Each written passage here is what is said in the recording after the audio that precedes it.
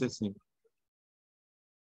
So today his talk will be about information theory with kernel methods. So thank you. Thank you, Laurent. Can you hear me well? Probably. Yes, yes. So first, I'd like to thank the organizer, Laurent, and everybody here to attend my talk. And today, I'm very pleased to talk about something which I started during my PhD in Berkeley. And this is a topic which I left, I was not very satisfied with it at the end. And 20 years later, I think I start to have the beginning of a solution to the problem.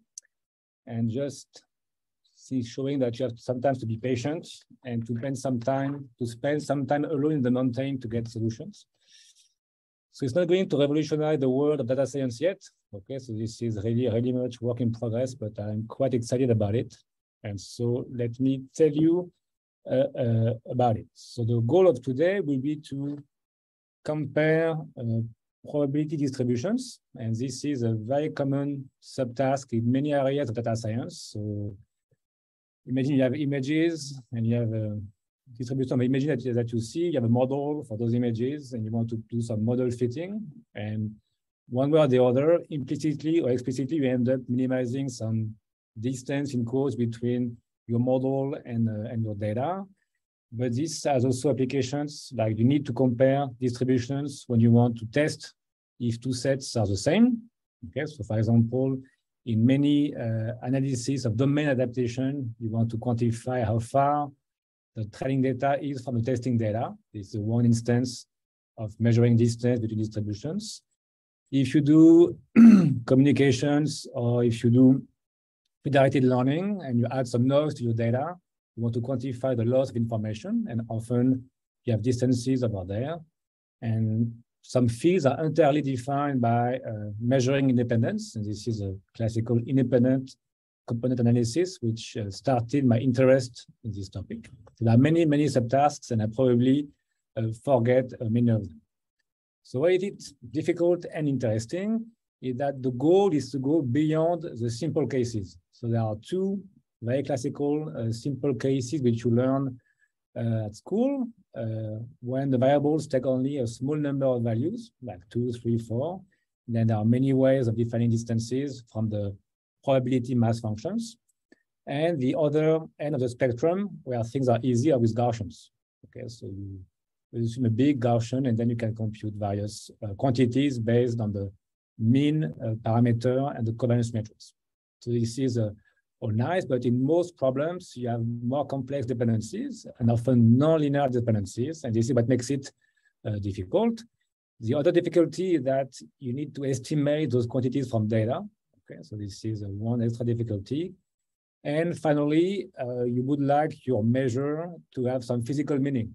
Okay, so in information theory, you have physical meaning through the number of bits you need to encode the distribution, and we would like to preserve something like this so that you can give some intuition to the number that you obtain as a distance. So here I'm using the word distance in quotes, noting that in many cases it won't be distances, but more measure of dissimilarity. So first, a few classical frameworks. So I think one is information theory, which I will build on in this talk. And this is easily defined where you have distributions on finite sets X. And the Kullback-Leibler divergence is written from the probability mass functions P and Q as a sum of P log P over Q. So it's a very nice property. It's always non-negative, equal to 0 if only P is equal to Q. It's invariant by various reparametrization. It has a strong physical interpretation, as, for example, the number of extra bits you need to encode P if you use Q, or vice versa, I forgot. It has also a strong link with probabilistic inference.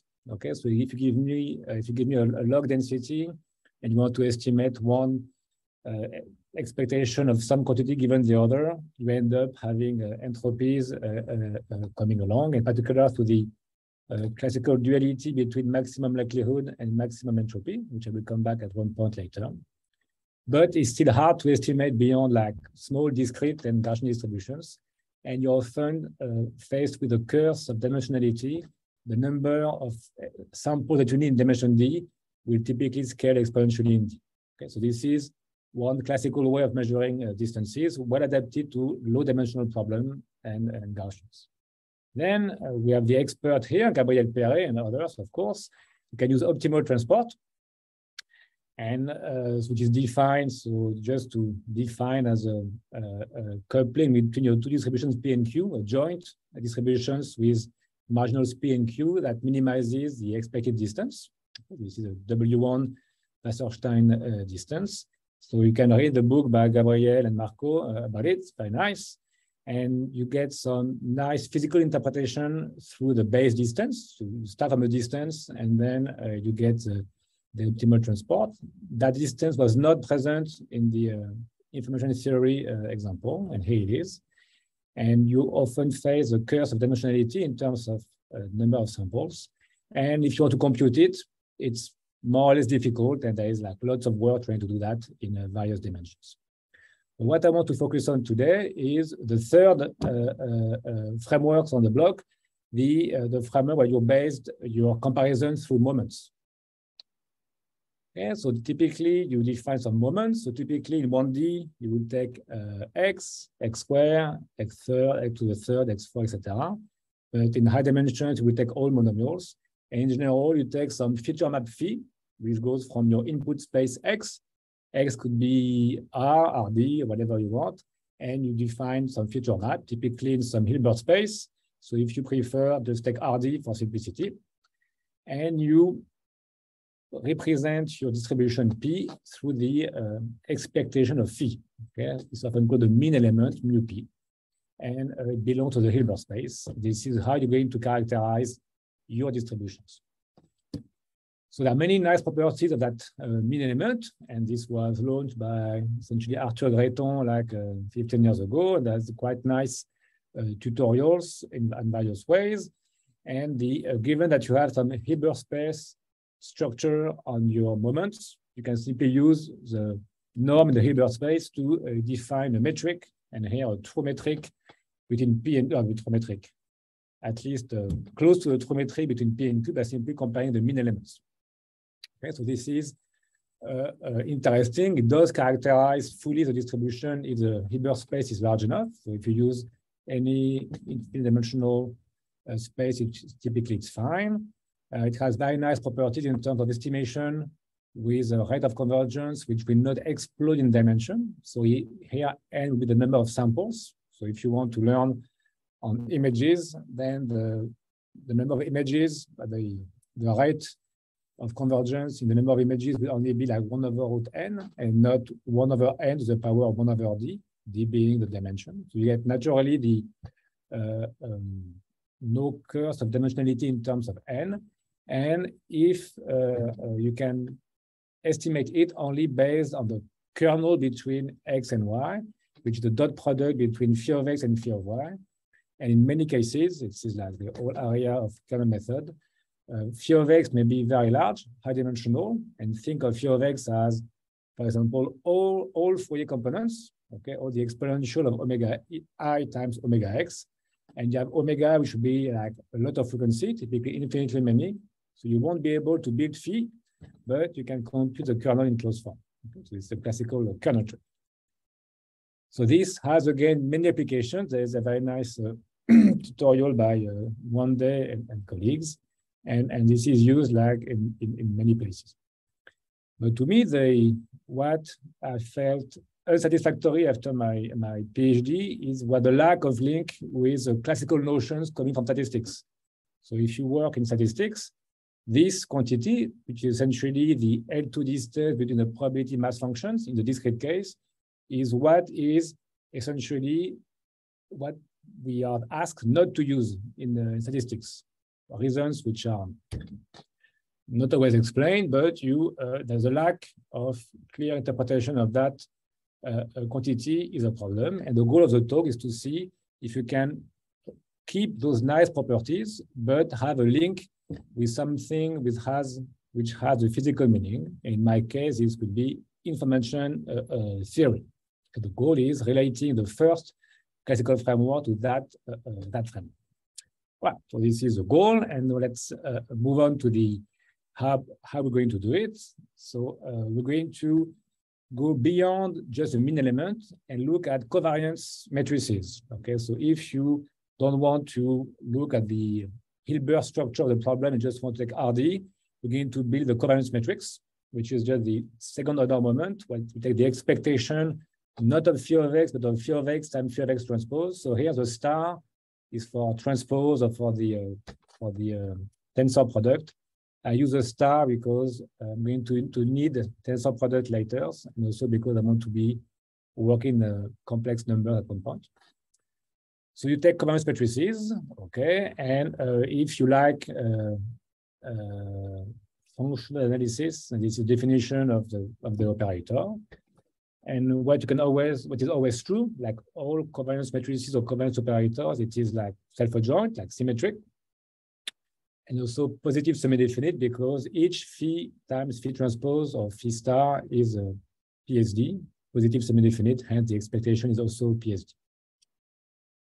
So we're going to use one tool coming from information theory, on the quantum side of information theory, which is the quantum entropies. And this, I'm going to start with the von Neumann entropy, which is the trace of sigma p log of sigma p. I will define it later. It's just a summary slide for the talk. And given the entropy, you can define also the relative entropy. And we have seen an example of that with the Keil divergence. Okay, we just build on the entropy. You can build the relative entropy as a Riemann divergence. I'll come back to that in a moment. And what we're going to do, we're simply going to do that. Okay, we replace the norm of mu p minus mu q by the relative entropy between sigma p and sigma q. Okay? And this will have nice consequences. The one which I prefer is with a clear link with regular information theory. Okay, like it would be an upper bound, a lower bound of the true Keil divergence. You can still estimate in 1/n with very natural estimators. You can use it in various places where you will use entropy, and I will mention two of them, in the way to characterize independence or dependence in multivariate modeling, and also in a variational inference. Typically, the entropy is used for that. All right, now let me move to the more technical details, and everything is available in this archive preprint. All right, so first, a few assumptions on the problems. I'm going to assume I have my phi map phi of x, and the kernel k of xy is just the dot product between phi of x and phi of y. And for simplicity, I'm going to assume that x is compact, and this is important, that the kernel values are bounded by 1. They will often be equal to 1, and many kernels are like that. So take the classical Gaussian kernel, you get the diagonal is always equal to 1. I'm going to need something which is less than. Then we know that this defines a space of function. And so here you can simply imagine that we're going to consider space of functions which are linear in phi of x. Okay, so it's a classical way people use kernels in practice. So you look at functions which happen to be linear in phi of x. Okay, and the element f is an element of the vector space. All right, and so the key here for that those functions can be quite arbitrary. Okay, and if the kernel is large enough, and for example, I've mentioned already that the kernels based on Fourier transforms, then typically you can represent approximately all functions. And one classical example is the Gaussian kernel, on which you get all infinitely differentiable functions. Okay? But the way to think about it is that phi of x essentially, and I will show this in the next line, phi of x is like all Fourier components, exponential of I times omega transpose x for many omegas.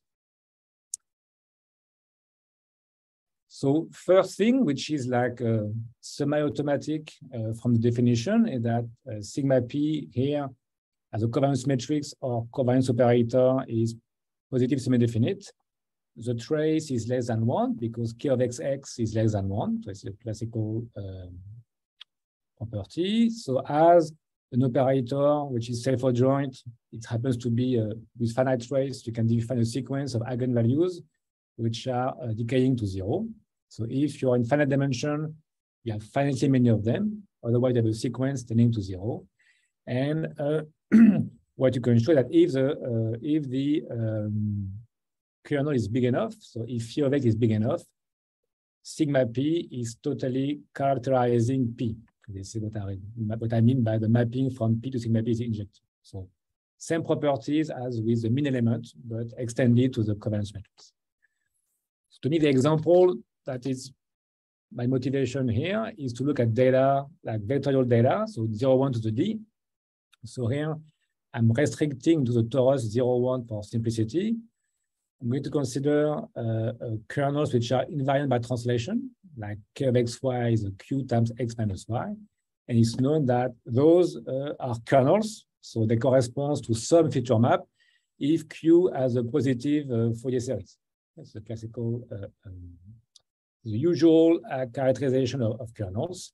And to see that all of this is just like infinite dimensional matrices. This corresponds to phi of x, which is indexed by ZD, okay, and with all Fourier atoms, which are rescaled. Okay, so the rescaling is important to make sure that the trace is equal to 1. If you don't put that, then the trace is infinite and it won't work. Example, you may want to put some exponential dependence on the frequencies. You put more weights on the small frequencies, and this is typically what it is. But and the whole goal of going like using kernels that you can go beyond, and any set X on which you can define a kernel can be used, and you can be finite sets. And we'll come back to this in a moment, where with the classical like one-hot encoding, if you have k values, you take phi of x in Rk, where you send all discrete values to the elements of the canonical basis, and you get this finite embedding. But this extends to more general classes. Okay, for example, the Boolean hypercube. Right, so this is just to give you examples. And now, what is a quantum entropy? So this dates back from quite a while, and in fact, I found back my my books from quantum mechanics from Polytechnic, and they were mentioning all the things that I'm going to mention now. So I had totally forgotten, but this was, I studied this long ago and forgot. So what is a volume entropy? It's the trace of A log A. Okay, so here, again, A is an operator, so like a symmetric matrix here, essentially. And the log of the symmetric matrix is simply you take the eigenvalue decomposition and you keep the eigenvectors intact, and you just take the mapping only on the eigenvalues. And if you take the trace, you're going to sum all of these eigenvalues. And in that particular case, you look at all the eigenvalues of the matrix or operator A, and you sum them lambda times log of lambda. Okay, so if you adjust sum of lambda, you get back the trace, but you get the sum of lambda times log of lambda for all eigenvalues. So you can show this a convex function of A.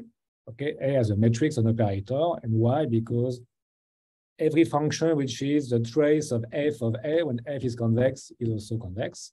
Since you have a convex function, you can define the associated Breimann divergence. So if you know what it means, you can define it, and you end up exactly with the often called the relative entropy, which is like the Kullback-Kleber divergence for operator.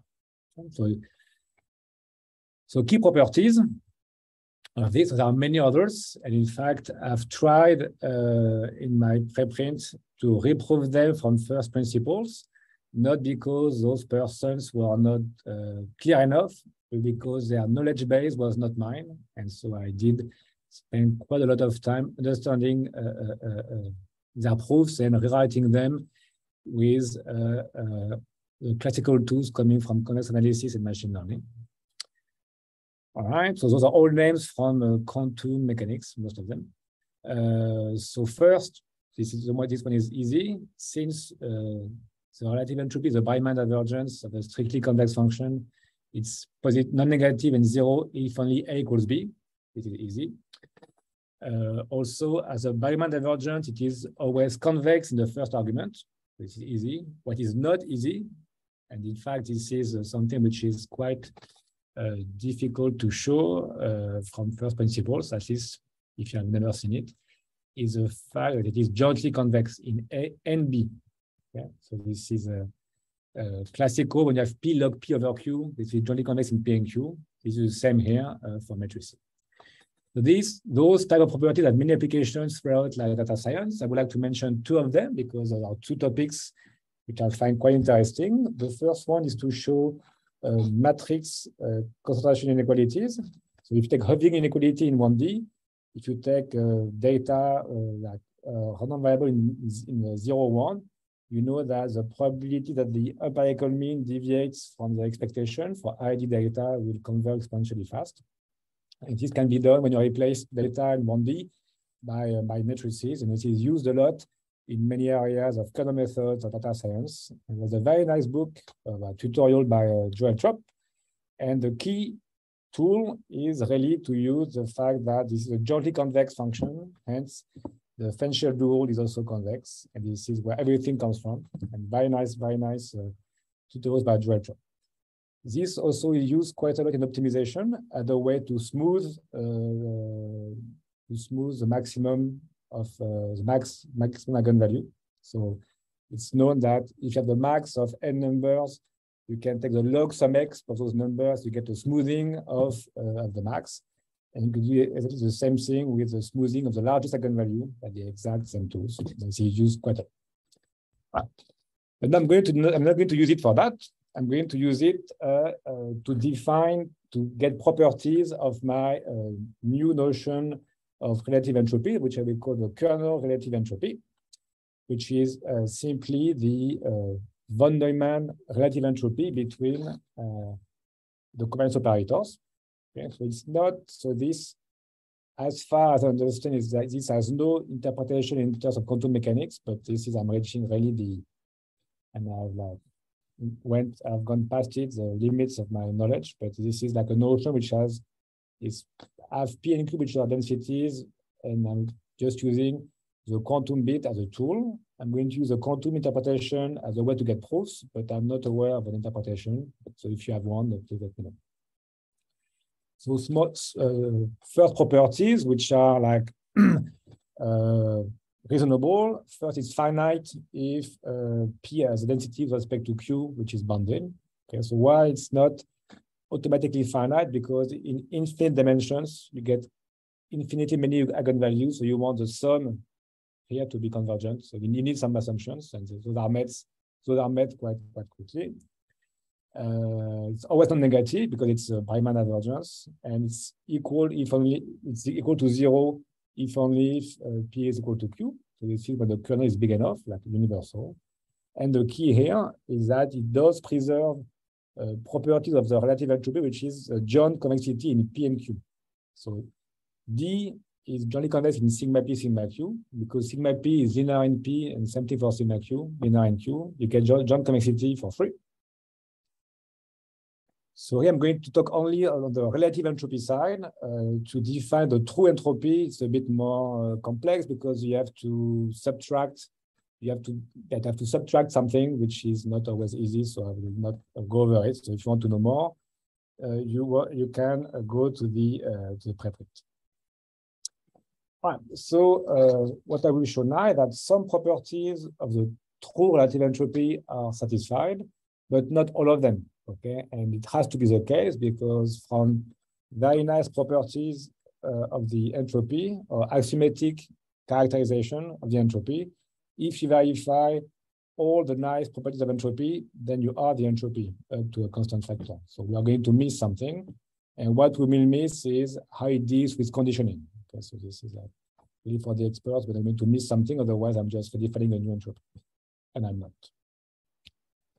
All right, so let's look at first a simple example. And if you take the finite set X with a one-hot encoding, so phi of X is an element of the canonical basis for every X. So then you can get that phi of X times phi of X transpose will always be a diagonal matrix. So all of the covariance matrices are diagonal covariance matrices. And even better, what you have on the diagonal is the probability mass function. Okay? So you map P to diag of P. Okay? And the nice thing about that is that all diagonal matrices can be diagonalized in the same basis. Okay, so when you see log of sigma P and log of sigma P and log of sigma Q, then you need to know the SVD of sigma P and sigma Q. And for that case, it's all diagonal. So just do the computation that you would do usually, but on the diagonal. And what you obtain is that is just a very fancy way of writing the classical relative entropy. Okay, so in that case, for the orthonormal embedding, D of sigma P and sigma Q is just the classical Shannon relative entropy.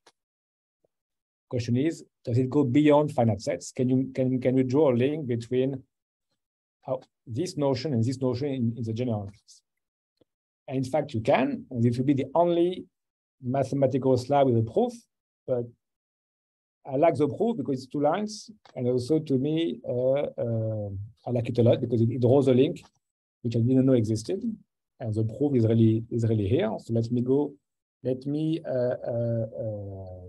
guide you through the proof. If not interested into proofs, just like pause for 2 minutes.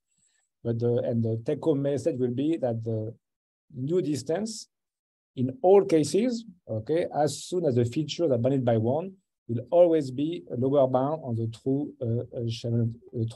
classical Shannon relative entropy. And the proof is simply Jensen's inequality and using properties of the von Neumann entropy. So first line of the proof, just a definition. Okay, this is just sigma P.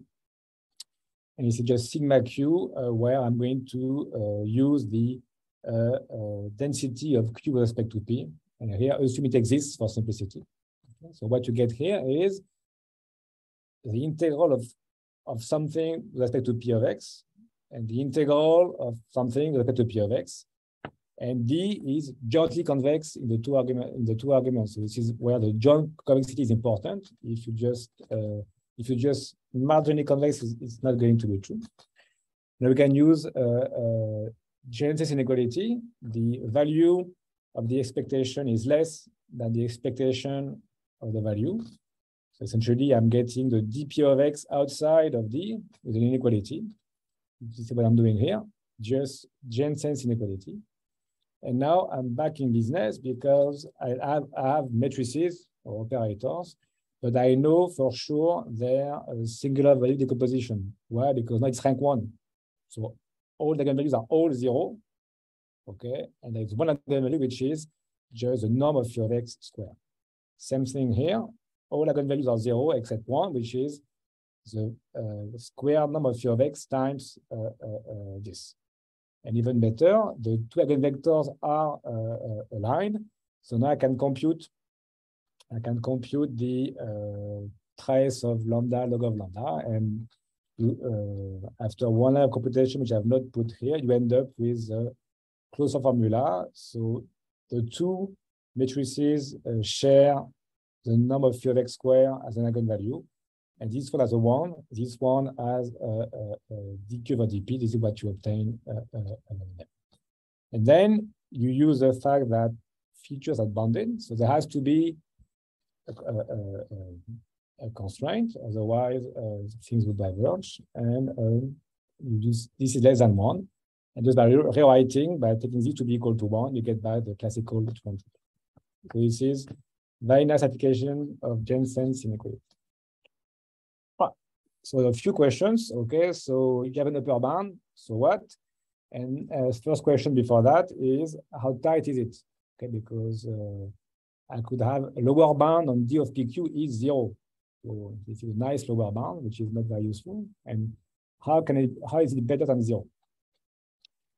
And so here, I'm not going to give details, but here, if you put some extra assumptions, like a metric space assumptions, so that P and Q have densities which are Lipschitz continuous, you can provide an actual result, an actual like distance, but this approximation result between the true entropy, the true relative entropy, and the one which I've just defined, based on some quantities which I will not describe. It's all computable, but the quantities that depend on the metric, okay, and on the function h, which I will not define as well. But this can be controlled.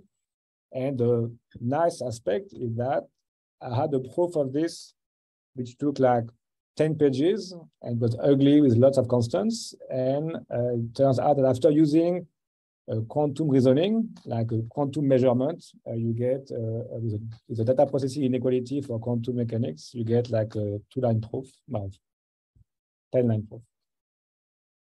So as a consequence, and this is what matters here, is that for my example on the torus in dimension D, then you can show that the distance will depend on the bandwidth of the kernel. Okay, so this essentially will be the bandwidth of the kernel. So this is almost the Gaussian kernel in the torus, and we sigma the bandwidth. So if you have a small bandwidth, then you get a close approximation to the true kernel divergence, always from below. And if sigma is large, of course, no. So there will be a price to pay to have low sigma, as you may expect, and we will see this in a moment. All right. So now we know that we have a lower bound.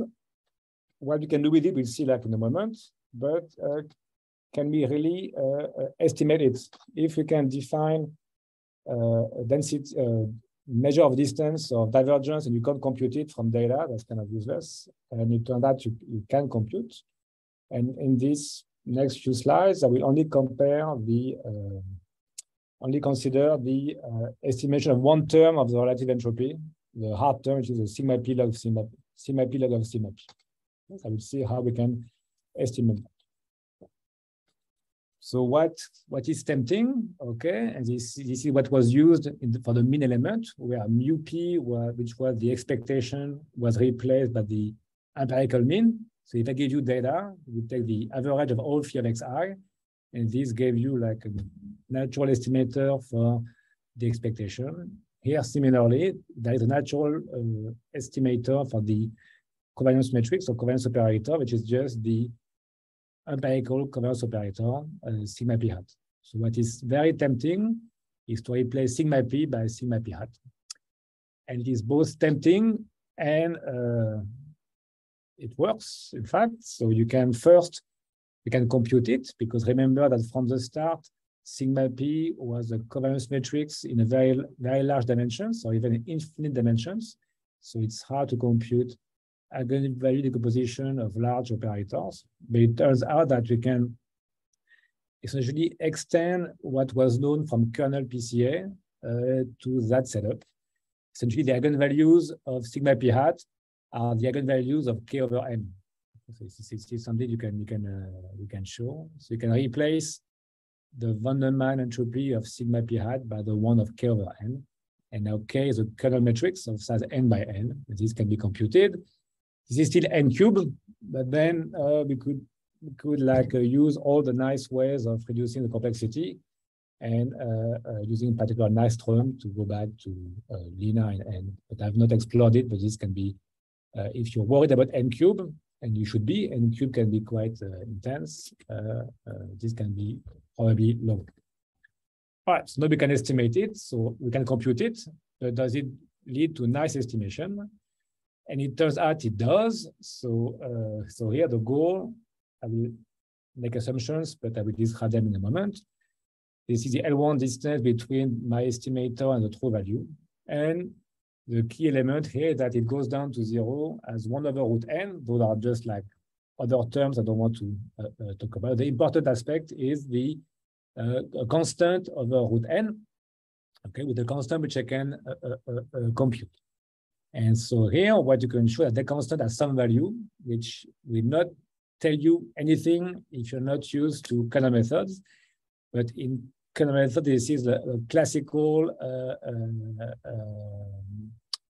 quantity, often called the leverage score.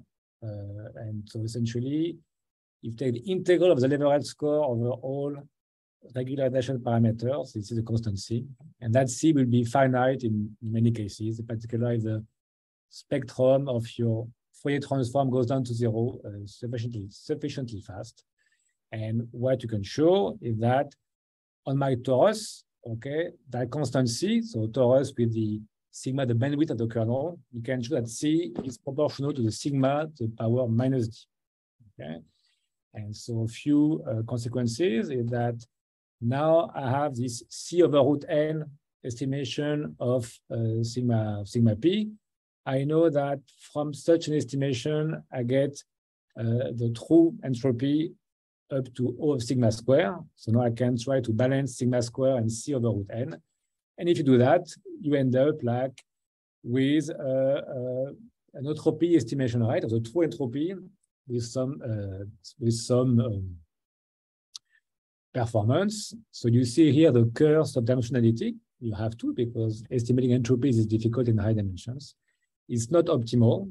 I miss a factor of 2, but I was reasonably pleasantly surprised to get something which was not too far off, keeping in mind that the goal was not to estimate the true entropy from the beginning. One interesting aspect that there's no need to regularize here. So although we're going to take a log of the eigenvalue, this is controlled without the need to add some regularizer. All right. So now, so just as a way to show that it can be implemented, so it's just a very, very toyish experiment.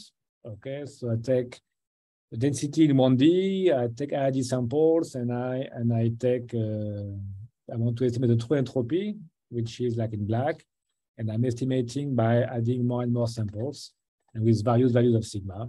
And you see that when n is growing, you get to convert to some place, okay? And from above, you can show this is just a consequence of Jensen's inequality. And the distance to the true value in black will depend on sigma. So with small, we know that typically is O of sigma square. And so when sigma is small, you get close to the true value. This is the case for 1/4. But if sigma is bigger, you get further away. So just for illustrations that it can be implemented at least in the simplest scenario. All right, so maybe for the last 15 minutes, let me describe other applications. So why would you care about having like some lower bound on the true entropy? So two illustrations, I would say. The first one is to characterize independence. Okay, so I had done half of my PhD on that problem. I have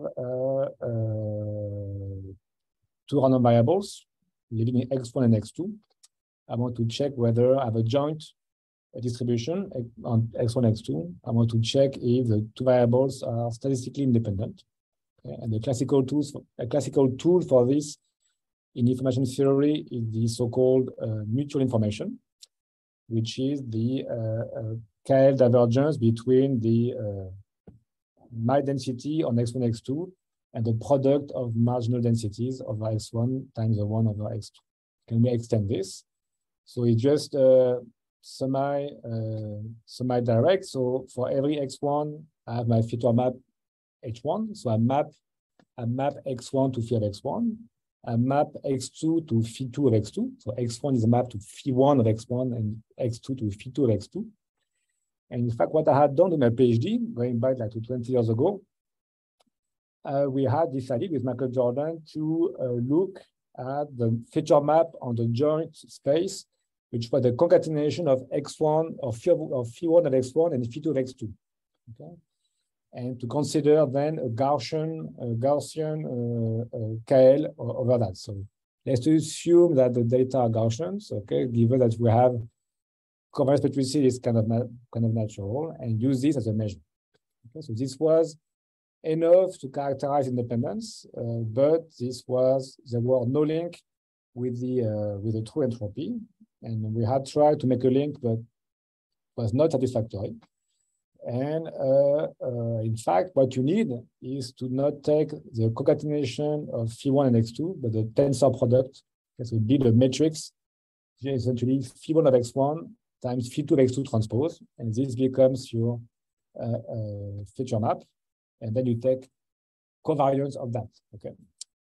And if you do that, you can define a converse operator on the tensor product. So here I'm going to go over the details, and you can define a converse operator on each of the individual spaces. And it turns out that you can define now two operators, one of the joint and one of the product of marginal. And this is classical in information theory. When you have independent systems, you build the density matrix of the two systems by just taking tensor products. So this corresponds to independence. And so here, this is what can be done. And you can define a kernel notion of mutual information. And it does what you hope it should do. It's non-negative and equal to 0 if only if you're independent. So it's a characterization of independence. And there are many other ones, in particular based on the kernel quantities. Okay, but this one is just to check that it does preserve nice properties of the true entropy. What it does not do is preserve the nice properties of the conditional independence. Okay, so if you like graphical models and you can define like distributions over like a product of many variables and by making some factorization assumptions, and all of those can be characterized through various decompositions of the entropy. And unfortunately, it doesn't hold for this new entropy. So, and if it did, in fact, I would have recovered entropy because I have too many properties to get an extra one without being the true entropy. But this one won't work, trying to find fixes, but not for the moment. What I want to finish on today is on the link with maximum likelihood. Okay, so this is in fact a very important use of entropy, and is through the convex duality and the relationship with the maximum likelihood and the log partition function. What is a log partition function? So this is defined in statistical physics and in statistics. It can be a function f, can be on any space, can be discrete space, can be RD. Then this is just a log sum x function. So you take the expectation of your exponential, okay, and you take the log of it. Okay? And so this is often the normalizing factor in many, when you define, let's say, a density proportional to the exponential of f of x, like you know, the log density is phi of x. If you need to normalize density, you need to compute that integral. Okay, and many computational tasks end up being equivalent to approximating this entropy, this log sum x function called the log partition function. So it's well known in the area of variational inference that this log partition function has some variational formulation. So this was not invented by Wainwright and Jordan, but there's a very nice book about it, and you can show that this is a convex function. It's log sum x, so it's convex in F, but it has a very nice formulation at the differential dual of the relative entropy, okay, with respect to the first argument. So if you take the supremum over all distributions of the integral of F minus the relative entropy, you can show that you get back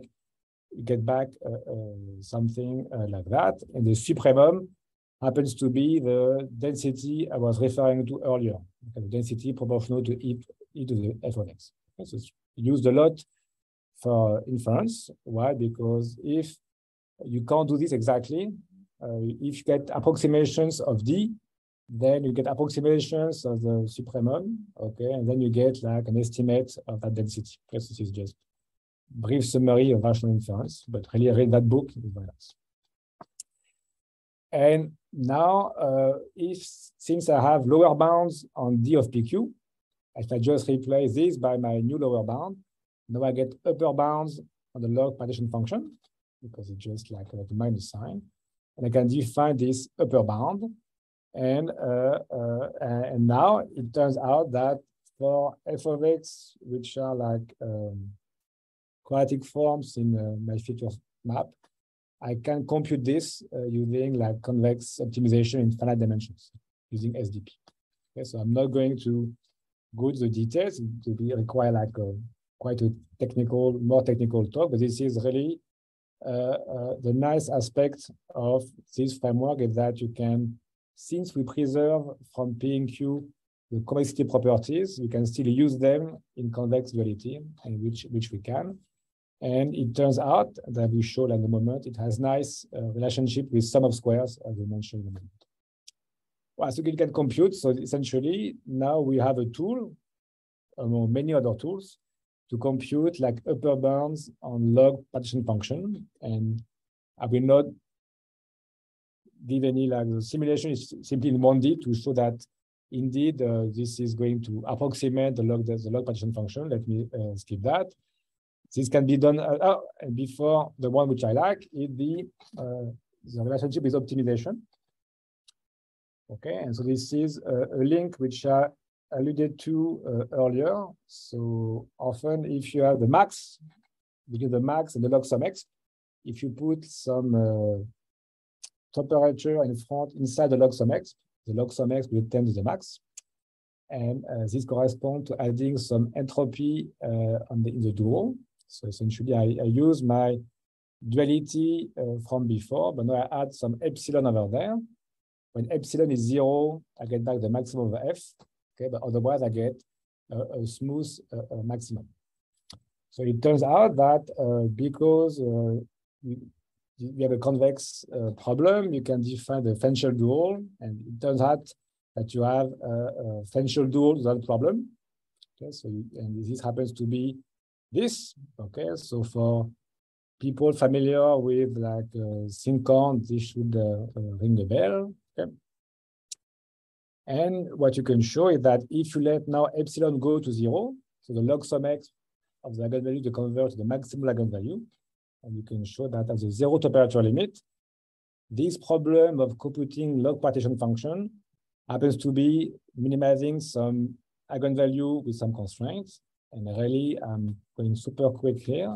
You can recast it as the sum of square framework that Jean-Bernard Lasserre, Pablo Parello have worked on, and on which Alessandro Rudi and Ulysse Marteau-Ferret have worked on recently with me in the past. So essentially, if you lack sum of squares, okay, and this is very like short, like slide on sum of squares, and you want to give some entropy flavor to your sum of squares, okay, to get like smoothing or to get links with probabilities, then adding such terms would work.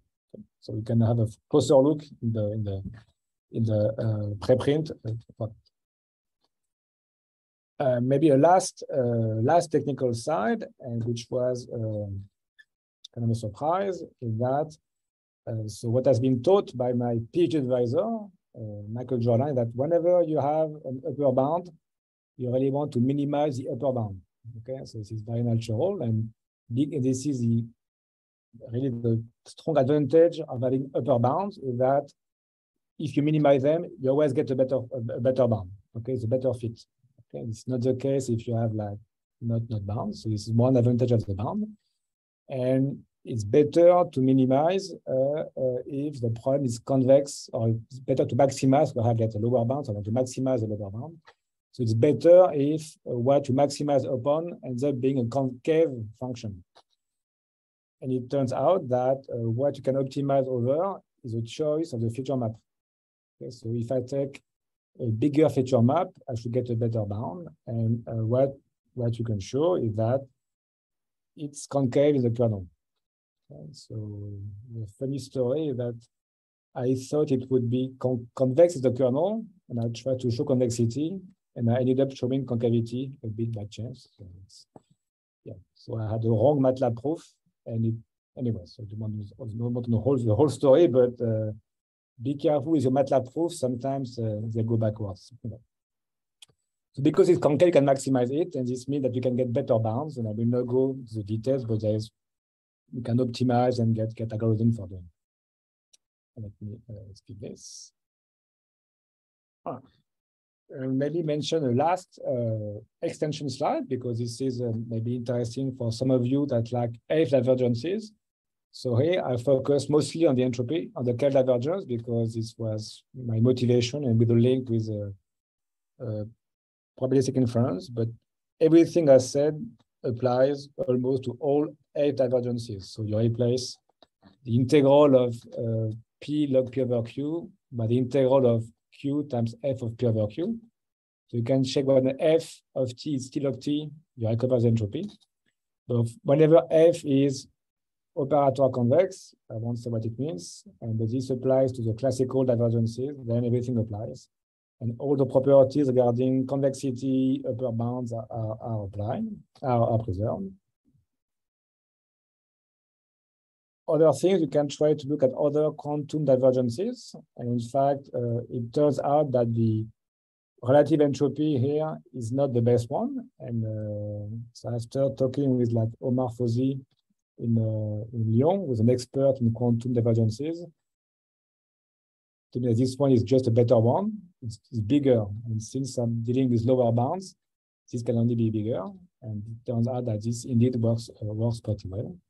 And you can even go further, trying to find the best possible lower bound. And this has nice tights with the sum of squares. And you can look at the preprint if you're very much into sum of squares. All right.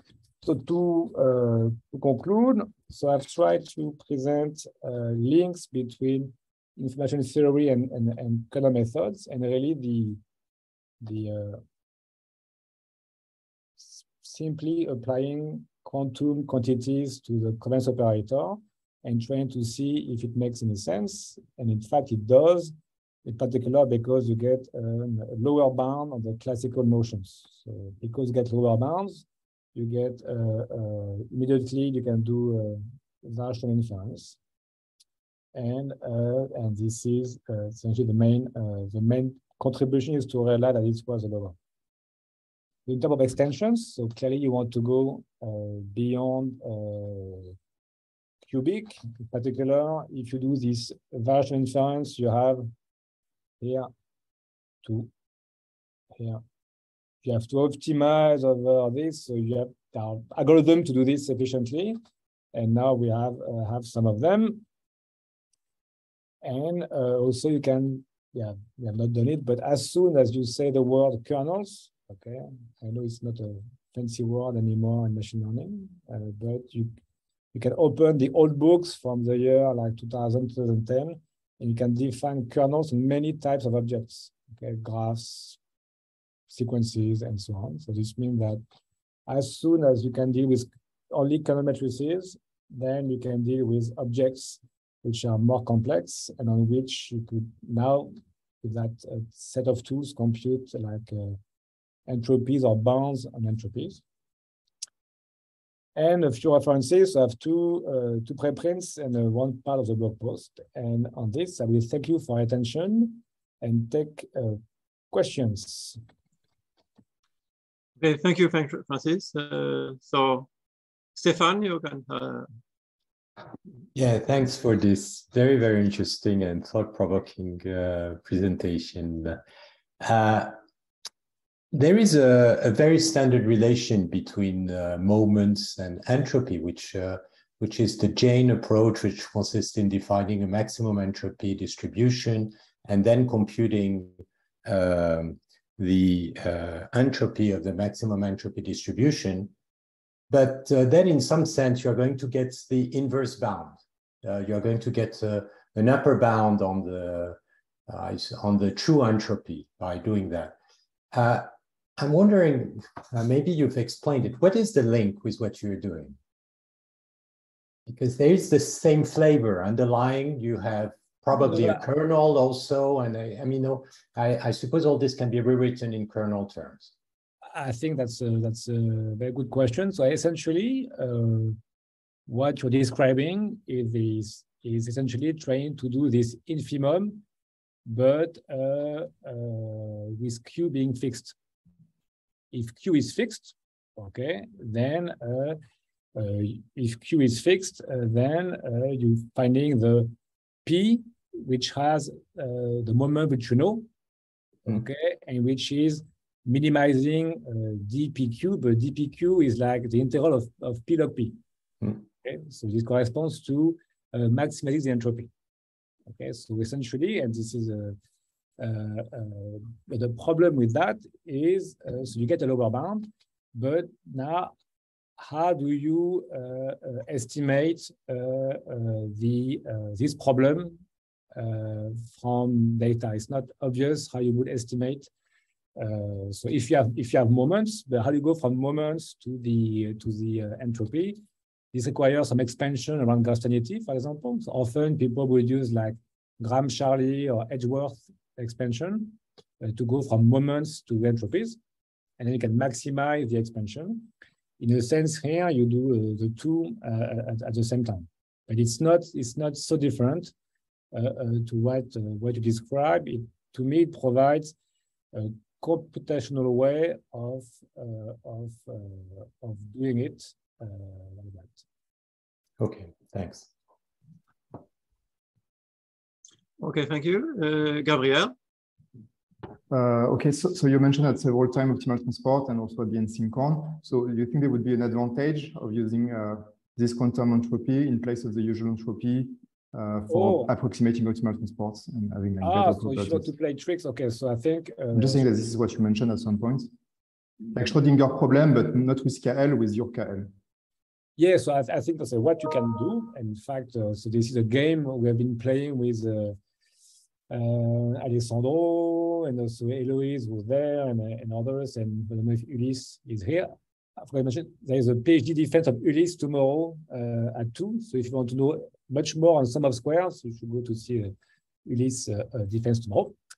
And so you can replace whenever you had probabilities, okay, whenever you had P, you can try to replace it by sigma P and see what it does, okay? Yes. So here you can define, in fact, if you take here d of xy being the squared distance between phi of x and phi of y, okay, then this depends only on the covariance operators, and then you can get in closed form by using convex duality what you have. This is almost what we did with François-Xavier Viala and Adrien Vacher and Boris Muzelek. Okay, it's almost equivalent. We didn't do with the entropy penalty. Yes, with the entropy penalty, you could, but I don't know what it would bring, and in particular, so what I suspect is that the problem of the entropy, you already use the entropy to avoid the curse of dimensionality. Yes, it's already the regular entropy, you avoid it already. So why do you think you have like better constants and better dependency on epsilon, and that could be? I don't know. I'm working for sure you can get multi-marginal transport in a quick way. But, so for multi-marginal transport, you say this is advantageous with respect to just using SYNCHRON? No, because the in a sense you can compute it. I would say it's because the formulation is natural, but what it brings, I don't know. But to me, it does not. I think the regular entropy already solves the problem pretty well. I think if you impose some smoothness, like we do with François-Xavier, Adrien, and Boris, and et al., then it should help, but better, I don't know. That's a good question.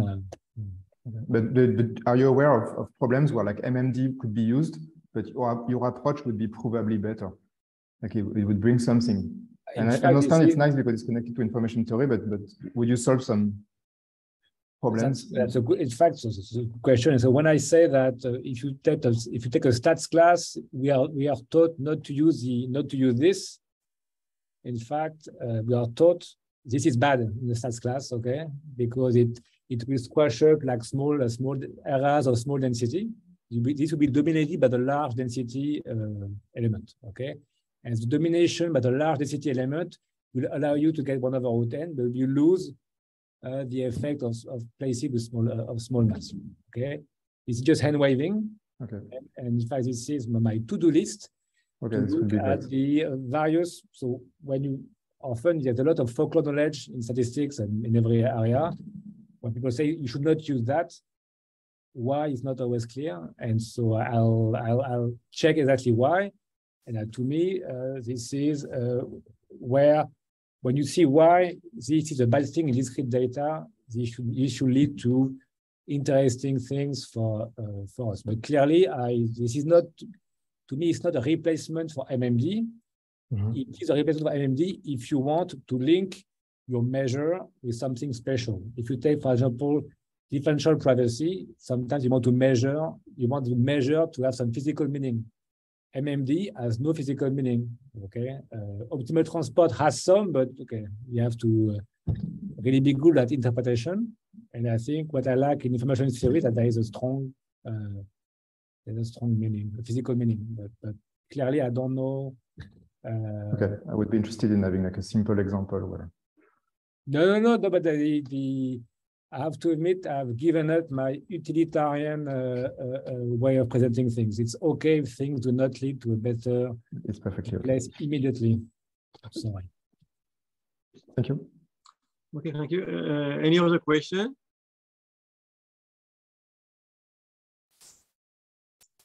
No?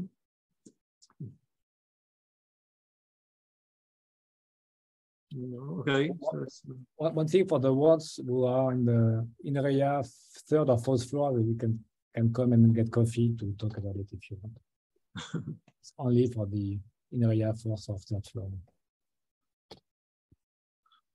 Okay, so thank you again, Francis, and see you in 1 month for the next colloquium. Okay, so thank you for the invitation and have a good day, all of you. Merci. Thanks very much, Francis. Thank you. Bye bye, Stéphane. Allez, hop, hop, hop. Je peux itérer sur ma